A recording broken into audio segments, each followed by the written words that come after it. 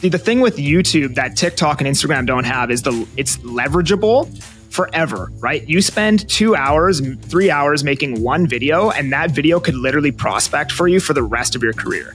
Like I have, videos that I put out when I first started YouTube almost a year ago that are still, like if you look at the views on the analytics, it's still just going up in a straight line like this, right? Like it hasn't stopped. So, and there's another agent in my market. I was talking to him. He closed 2 deals off a YouTube that he shot 3 years ago last month. So, the way that I look at it on YouTube, like TikTok can get you deals today. Like I shot a video on a pre-sale last week and then I got a text. They're like, hey, I put a deposit down on one of those units on that video that you shot and put your name on the contract. That's freaking crazy. To the guy, right? So you met the guy and you're getting credit for it. That's crazy. Yeah, like that's how powerful TikTok is. Like TikTok will get you business today, but YouTube will build a sustainable business for the rest of your career, right? Like the way I look at it is just like every video I put out is somebody sitting in a call center making cold calls for me. And I want to put out as many of those videos as I can.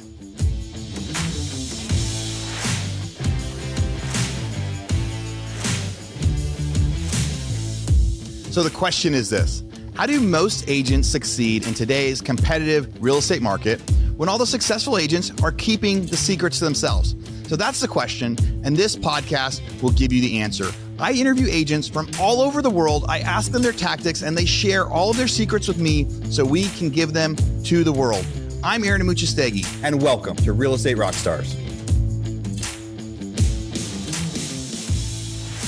Hey, Real Estate Rockstars, this is your host, Aaron Amuchastegui. You are in for a treat today. I'm getting really, really excited about this interview.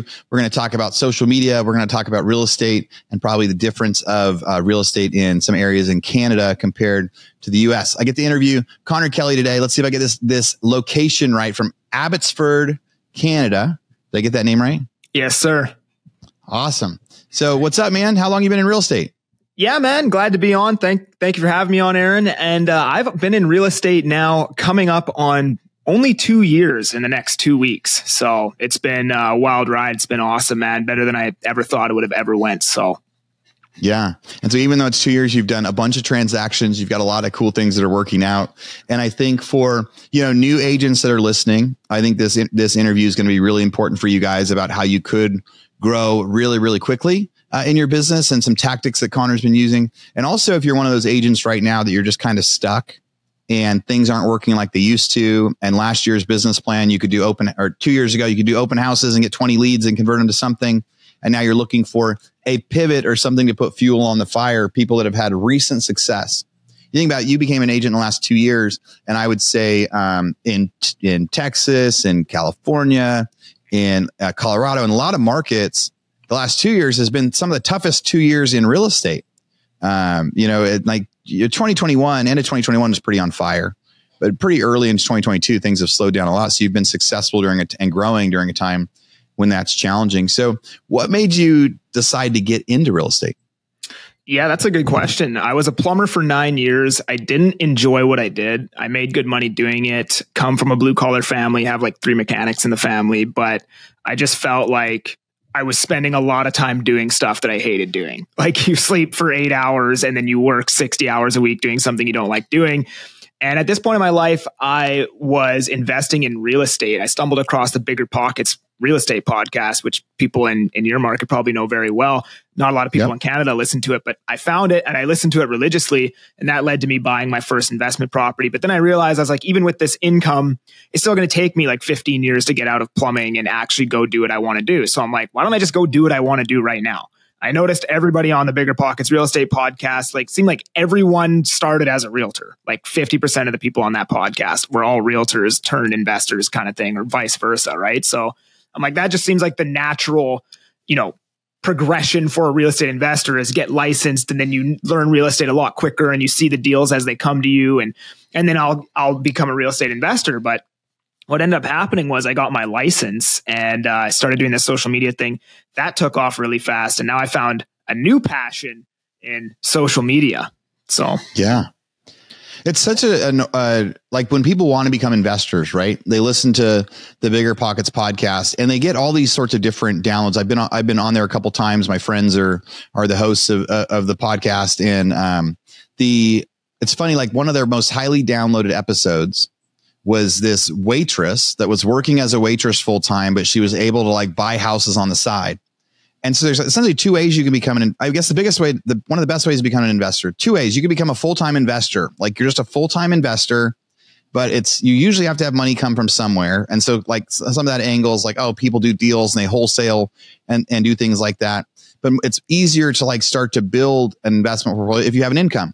So you had this income as a plumber, you were making good money as a plumber. So now you had good W-2 income. You could get a loan, you could have down payment money saved up.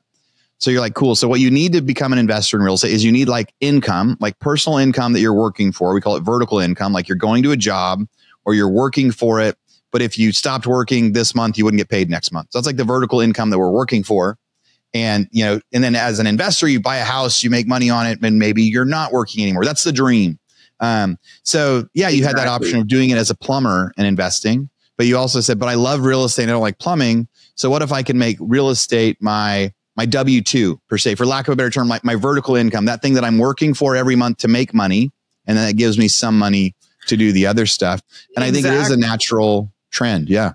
Yeah. And I just kind of took the approach, and I even took the approach in real estate too. And this is why I started the social media thing, is I was just like, life is so short. Why am I doing stuff that I hate doing? You know what I mean? And like, even you always hear people preach, like in your business, play to your strengths and hire out your weaknesses.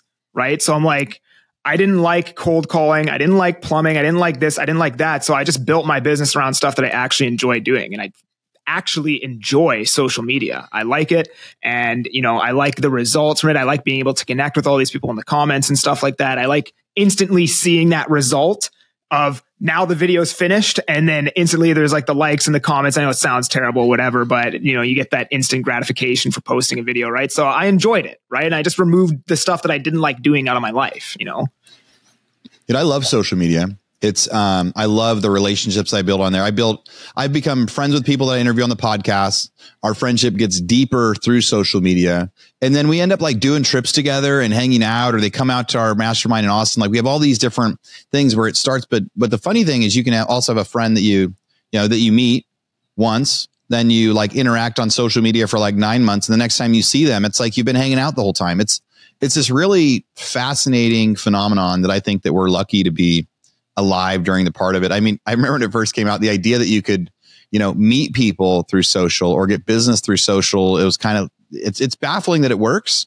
But it definitely does work. So yeah. So one random question, have you looked into like Threads yet? Instagram Threads yet?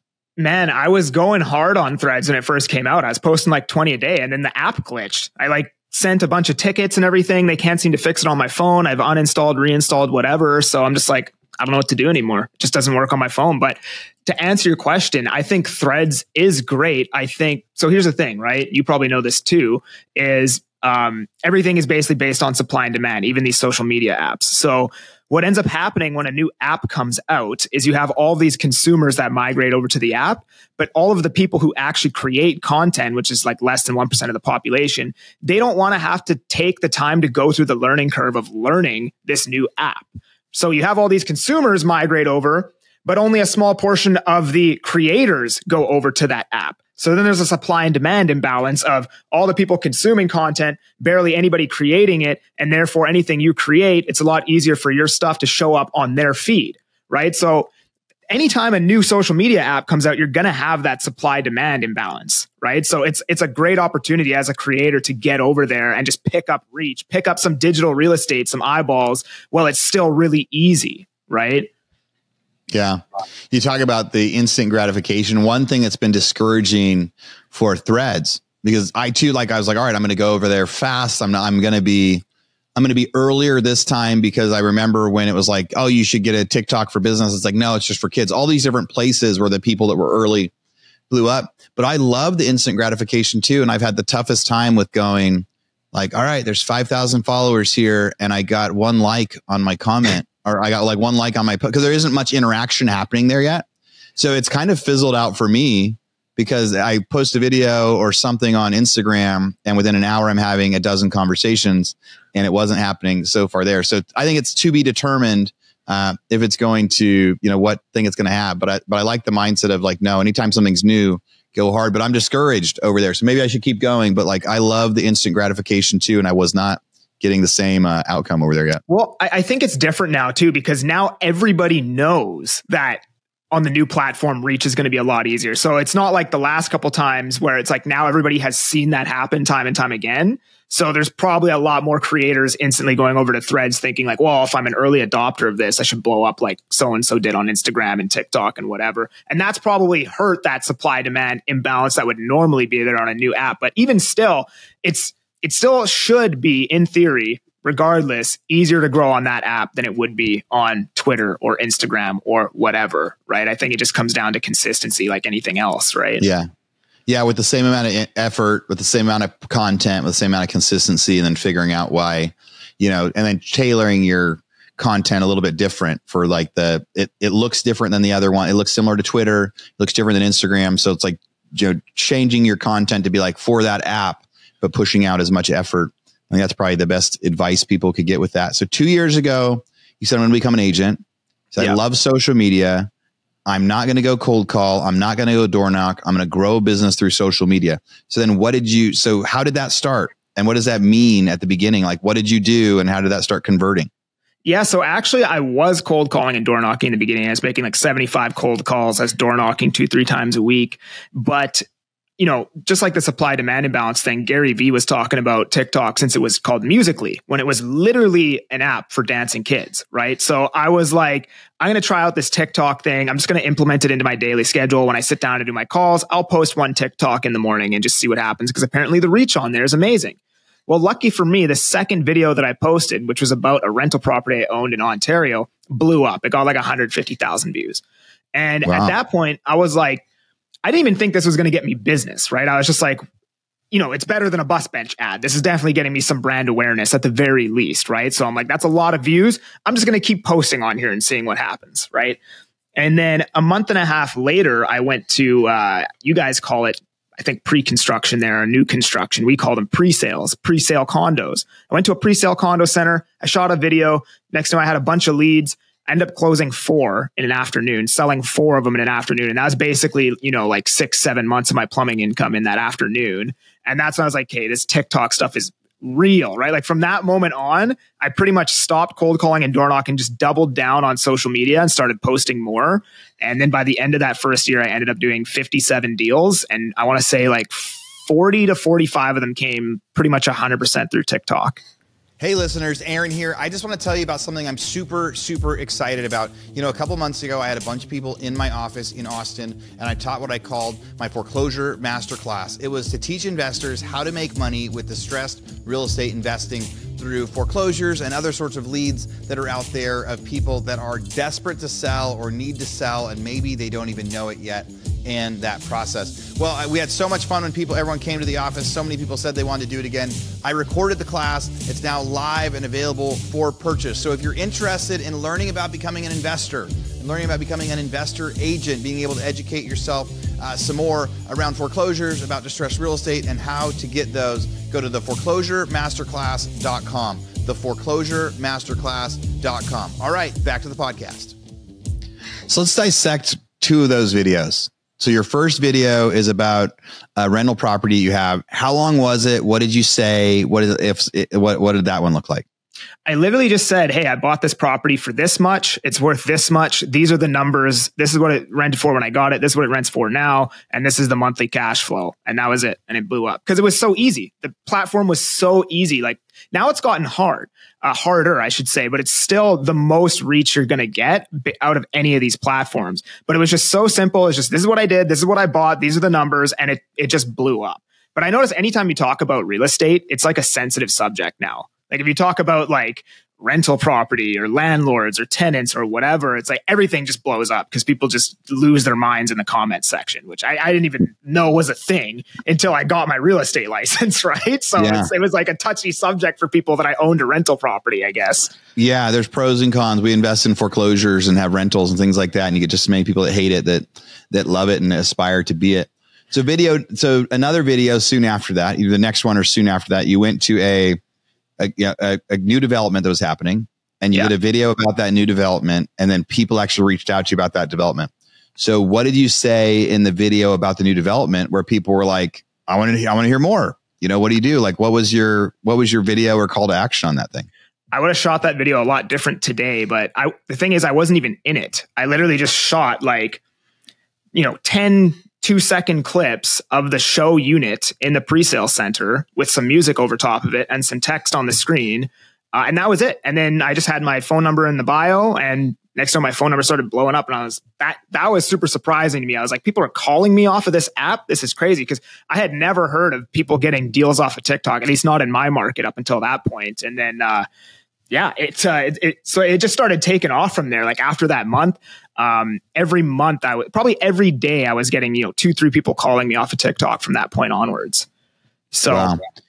So is TikTok still your biggest social media site you use? It is still. And this is why it's so powerful for any local businesses. It's such a hack for realtors. So on TikTok, the algorithm pushes out your content based on your IP address. So it's going to show it to everybody in your local market first. And then based on how it's received, usually watch time, right? Like based on how long your video is, there's a certain percentage that the viewer needs to watch the video on average before the algorithm decides it's a good video to push out. And then it'll start showing it to people, out of state or internationally, or push it out nationally once it's received well within your local market. So, it's basically like a bus bench on steroids is kind of what I would call it, because it's free. You'll get way more views, and people actually have something to connect with. It's not just, a still photo of your face on a bench that costs thousands of dollars. It's, they see your personality, they connect with you. They actually, they know who you are from the videos that you make, and they're seeing you every single day as long as you're posting every single day. Right. So it really is a bus bench on steroids. I think every local business should be, posting every single day on TikTok. Yeah. So I had never heard of the IP address thing, but that does make sense why it helps for realtors, especially if the content you're sending out there is like, hey, here's a property in Austin. Here's a unique, so I live in Austin, Texas. Like, here's a unique property in Austin, Texas. I went and toured one recently. It's a $30 million, listing. Would be the most expensive. Maybe it was 40 million, most expensive listing in Austin ever for a single family home. Wow. Right. And it was like acreage on the lake. And so it's like, it's its own dock and all this stuff. But like, I could see that video first, pushing that out on TikTok. It's going to first send it to people in Austin. So people in Austin are going to be more curious about it than people that live anywhere else. Exactly. Because they're going to say like, oh, a $40 million property in Austin. I've never even heard of that. They're going to look at the video and go, where is that? Do I know the area? Do I know the location? There's going to be more eyeballs on it because it's local. Exactly. So for agents, whether you're posting a video anywhere about a property, a unique property, something like that, you're going to essentially first it's going to send it out to people in Austin. If people in Austin are more interactive on it, then it's going to go somewhere else. Where like a normal post, if I post that same video on Instagram, it's going to equally distribute it across like my followers first. And based on what they like, it will either grow or not. So if the bulk of my followers cares about Austin real estate, then it'll push out to everybody. But because the bulk of my followers are not in Austin or not in real estate in Austin, they don't care. And so it wouldn't get that same reach. So I hadn't heard of that, but that makes a lot of sense why any realtors that aren't on TikTok should be. And even though there's a lot of people on there now, right? Like you got there at a good time. More people are on TikTok today than there were then. Was there any reason why realtors shouldn't start doing it now if they haven't done it yet? Is it too late? No, it's definitely not too late. I mean, there's not a lot of competition on TikTok at all, like even less than YouTube, I would say. And there's barely any competition on YouTube as it stands. But at the end of the day, right, everyone's always like, oh, this is saturated. I shouldn't do this anymore because it's saturated. Nothing is really saturated as long as you're being you. How is you going to be saturated? You know what I mean? Like if you just hop on social media and you're yourself, you're playing in your own market because you're going to attract people just like you. Right? Nobody can saturate you. You know what I mean? So like, just get on there, be yourself, and make sure you post every single day and never miss, right? Like the biggest thing is just being consistent, and nobody really does it consistently. And that's the problem, right? So like, if you're going to do it, get on there, be yourself, and post every single day. Right? Yeah. It's been one of the hacks I've seen lately with Instagram too. Like the friends that have done, 2 reels a day, every day for the last 30 or 60 days, they've seen huge reach happens because one of the things that the apps like to see too is consistency. Yes. They don't want to bring you more followers if you're not going to keep creating content. The goal of the app is to keep people on the app.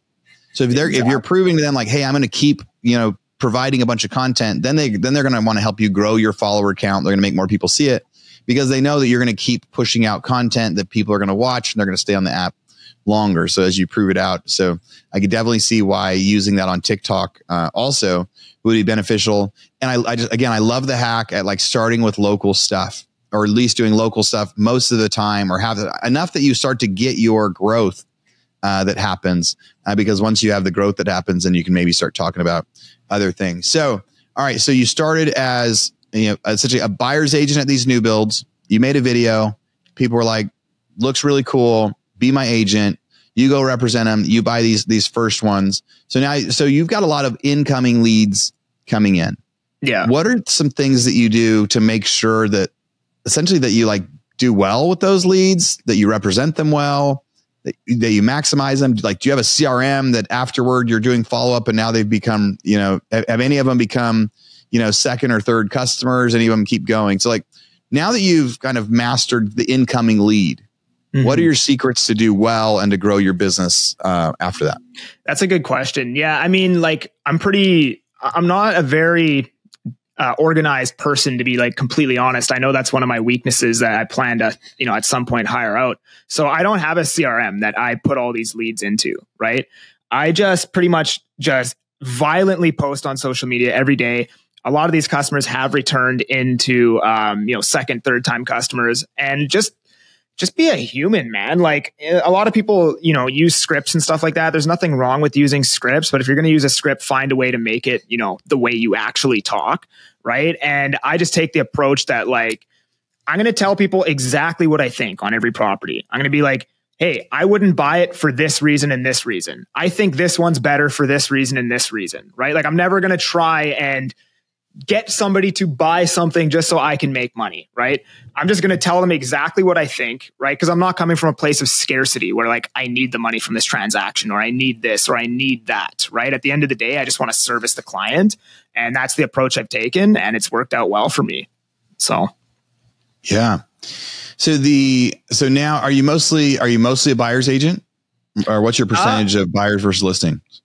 Probably 60% buyers, 40% listings. I started getting a lot of listings because once I started, uploading listing videos, and people realized that I did listings, then I, oddly enough, started getting more calls for listings, right? So now that I have a lot of listings ongoing, I get a lot more calls for listings. And I try to stay in the pre-sale niche, so like new construction / listing homes, because I find that's the most scalable and leverageable thing that a real estate agent can do. I still work with buyers that want to buy resale homes and stuff like that, but obviously they just take a lot more time than somebody who wants to buy a pre-sale or list a home, right? So they say list to last, right? Yeah. What's something that that now a couple of years later you wish you'd have known when you first got started? I wish I would have started YouTube right away. I think I love TikTok. That's done the best for me by far, but I still think YouTube is the best platform out there because it's a search engine, and because the problem with TikTok is, as my followers grow, it doesn't mean that it's going to snowball and it's going to get easier to grow more followers. If I want to get more followers, I have to consistently put out viral content. On YouTube, the more subs you have, it starts to snowball on top of itself and become easier to get more subs. And then also, all of the people that are subscribed to your channel, your content pops up on their feed a lot more often, right? That's not necessarily the case on TikTok or Instagram, right? Whereas YouTube, it's the best mix of targeting a cold audience, but as well as retargeting your warm audience, which is your followers, right? Because that's why I call TikTok basically a brand awareness ad, because it's all cold for the most part. You're hitting a cold audience every day. And then Instagram is, a mix, but it's not as powerful as YouTube, I'd say. And then YouTube is definitely the most powerful, but it takes so long to build up that momentum on there. And it's a very tough learning curve. So many people don't get into it, but I wish I started it right at the beginning, because I'd be a lot further ahead right now. Like, I'm just coming up on 1,000 subs right now. Now I'm starting to book 3 or 4 appointments off my YouTube every week. And that has been a grind, man. Like, it's been like, out of everything I've done, probably in my life, like, getting like 1,000 subscribers on YouTube has probably been like the hardest thing ever. But now I'm starting to see it snowball. I'm getting 3-4 booked appointments, people just booking right into my calendar. So I wish I started at the beginning because that snowball would be a lot bigger by now. How many subscribers do you have on TikTok? Almost 31,000. Cool. So that's grown. How about on like Instagram or Facebook? Instagram is 4,500. I've personally found Instagram hard to grow on. I post on there every day, but just keeping at it, just staying consistent, right? Just having that long-term vision, it'll happen, right? It's just if the process has worked for everybody else, there's no way that it won't work for me. It's already been proven that it works. I just have to follow it, right?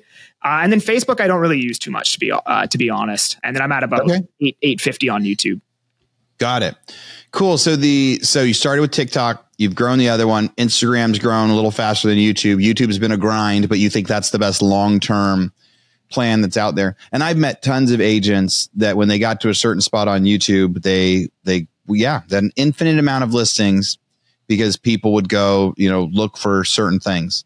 They'd type in things to do in Fayetteville because they're thinking about moving to Fayetteville. And if the video comes up for here's the thing to do in Fayetteville, like that's the agent, they're going to go ask about it next, or they're going to go through the other things. Yeah. So kind of related to what I've seen with other people. If somebody today says, wow, so I need to go start a TikTok. We've already talked about like what they can do in there, even just simple videos, very localized, make sure people know it's in the market that you're in because it needs to get attraction. You need people in your market to actually give it attention. And if so, that'll grow. Cool. TikTok, we figured out. And then posting every day. And like staying consistent with that content. So in YouTube, if someone's going to get started in YouTube, right? Like it was a grind for you to get to 1,000. Yeah. Are there certain video types that you thought did better or certain video types that are getting you more leads? Or if somebody was like, okay, I'm ready to start YouTube. I don't know what to make videos about. Like, what advice would you give them? Like, what videos should they be doing? What should they be starting with? Like, what sort of content should they be putting there? All right, I'll give you a bunch of ideas right now related to my market, okay? 5 things I wish I knew before moving to Abbotsford. Top 3 pros and cons of Abbotsford. Top 3 neighborhoods in Abbotsford. Top 3 worst neighborhoods in Abbotsford. Abbotsford vlog tour. And then you could even break it down by all the little sub neighborhoods and do a vlog tour of every single sub neighborhood. And then you can even go to like every city around your local market and shoot all of these same videos. Like they're literally infinite how many of these videos you can do, right? What's it called? Cost of living in Abbotsford. All these videos are evergreen and they last forever. See, the thing with YouTube that TikTok and Instagram don't have is it's leverageable forever, right? You spend 2 hours, 3 hours making one video, and that video could literally prospect for you for the rest of your career.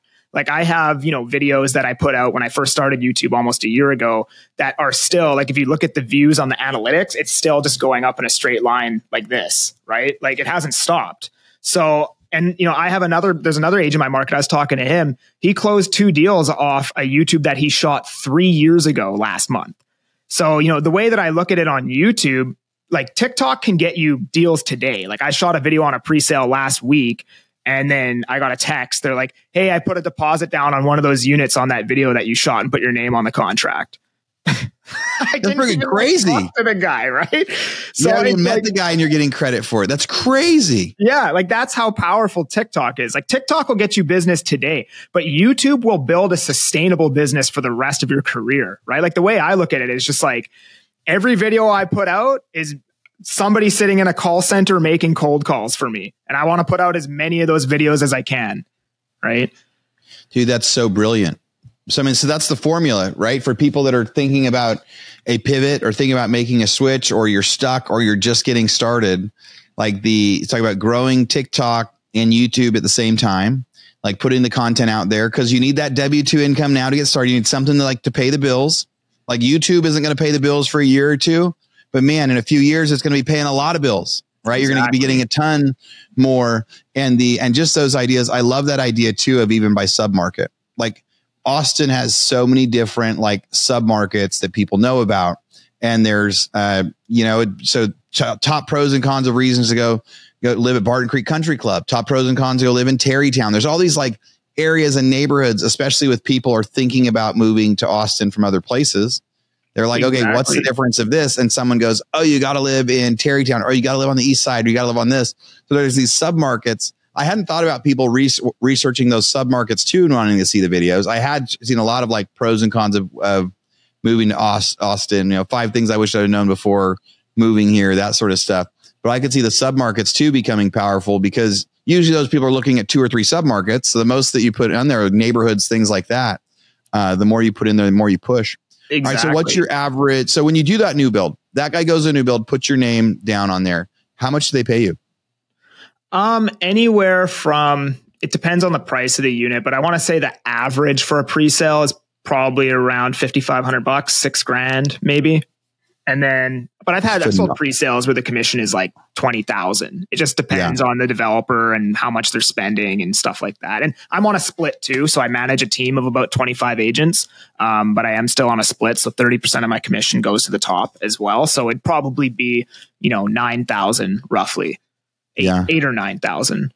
Phenomenal. So you got a guy writes down your name, goes in there, you're getting a commission, you go help him, you go represent him, you do the contracts up. But most of the new build people, they kind of want to do the handoff. They want you to then stay out of the way and then just get your referral. So I love that for people, especially so in the United States, 2 years ago, new builds made up like 10 or 11% of total sales. And right now they're making up like 30% of total sales. Wow. Because that's where the supply is coming from. So there's so much more. So if you're an agent and you haven't started bringing your buyers to new builds and you haven't started, making that happen, you should, because that's where all the supply is coming from. I mean, essentially the supply of regular single family resales has gone down significantly.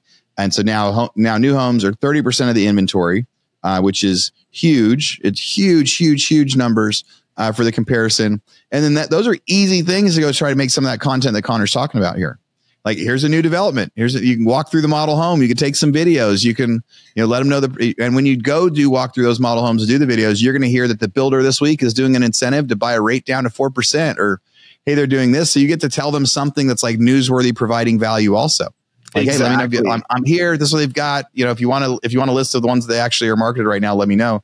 Really cool stuff, really cool ideas to grow that. So now you've got your leads, you've grown your way to make some money now, and then also your way to get leads 2 or 3 years from now.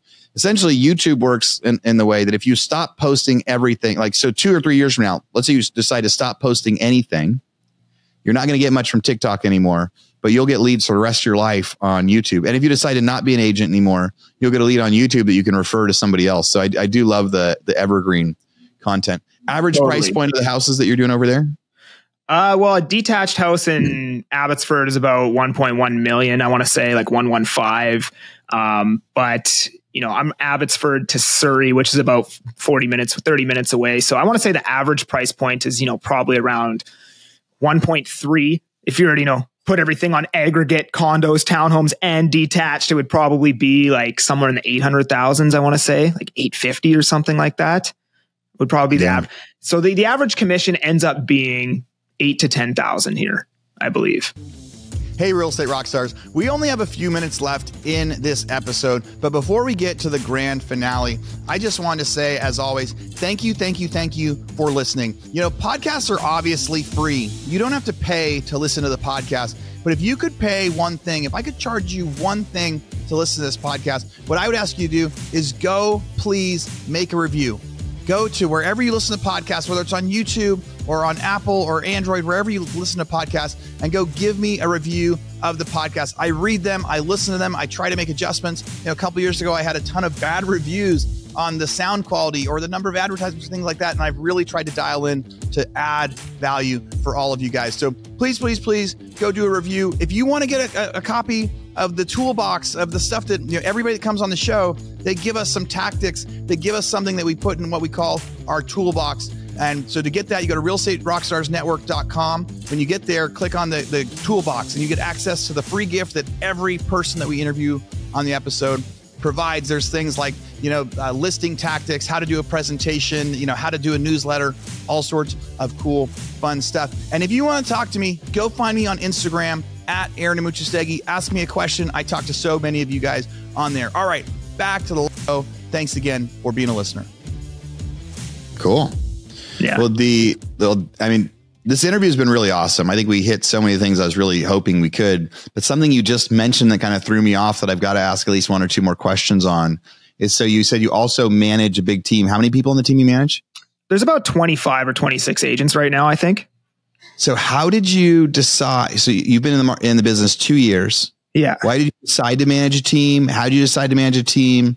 And or any advice for somebody that's either thinking about managing a team or struggling with it? Like, so what advice could you give about that? Why'd you do it? And what advice could you give for whether someone should, or if they already are, what works? I love coaching. I love being able to change somebody's perspective on something and just set them in a completely different direction, or give them that new fire to their life just by changing their perspective. Because essentially that's what coaching is. It's just changing somebody's perspective and resetting their mindset. So I started on that team as just, one of the agents on that team. And then, it got to the point where I was doing a bunch of deals, and then the owner of the team was just like, "Hey, why don't you just manage the team with me? Because I want to retire in a couple of years anyway." So I was like, "Sure." So, then I've been managing the team, and now I get a cut of every deal that happens. And, it's not a significant amount of money, but it definitely is nice to have that sustained income as I'm reinvesting into my business and growing my business. I'm going to be buying a house soon, and, that's going to be like a $7,000 mortgage at these rates. So it's nice to have that income from the team, definitely. But ultimately, it sounds cliche. I'm passionate about helping people. And that's one of the big reasons why I wanted to switch from plumbing into real estate, is I just felt like it would be more fulfilling being able to help people via their finances or the biggest, move of their life. And then I always kind of knew I wanted to be an influencer, just because I was kind of following the same path as Meet Kevin and Graham Stephan and a lot of these people on the Bigger Pockets podcast. I knew I wanted to be an influencer so I could influence more people to be able to help more people. So once I got the opportunity to basically coach a team of agents, I was all over it, because that's what I wanted to do anyways. Okay. You get to influence the people right in front of you. Well, Conor, I wish I had more time to dig into other stuff today. That interview flew by. So much great info for our people out there and our listeners. I think everybody's going to be really excited and taking notes, and maybe go back and listen to it again. But there's going to be people that are now going to want to go find you on TikTok. They're going to want to find you on Instagram. They're going to ask you questions. They want to see your YouTube. What's the best way people can find you, or send you referrals for people that are coming up there? So Abbotsford's near Vancouver. If they're trying to connect with you, where can they see the stuff that you're doing for ideas, and how can they reach you? At That Agent Kelly, all one word, on all platforms. More than happy to help you guys out if you want to shoot me a DM. Awesome. Cool. I hope you guys go find Conor on there at That Agent Kelly. I think that I need to go start a TikTok right now, or start putting more time into my YouTube stuff. But for those of you guys that have been listening, the way to find me, to come talk to me, the place that I'm the most addicted to, where I have the most conversations, and where I'm currently putting out the most content, even though maybe next week it'll be TikTok instead. Come find me on Instagram. It's at Aaron Amuchastegui. If you type AARON and AMU, you're going to find me. I'm the only one after that. Don't worry. You don't have to type my whole name to find it. Or we have our Real Estate Rockstars Instagram, where we repost clips of just the podcast, and that's at RE Rockstars. Conor, this was so much fun today. I'm glad I got a chance to talk to you. Loving it, man. Thanks a lot for having me on. Yeah. Real Estate Rockstars. Thanks for listening.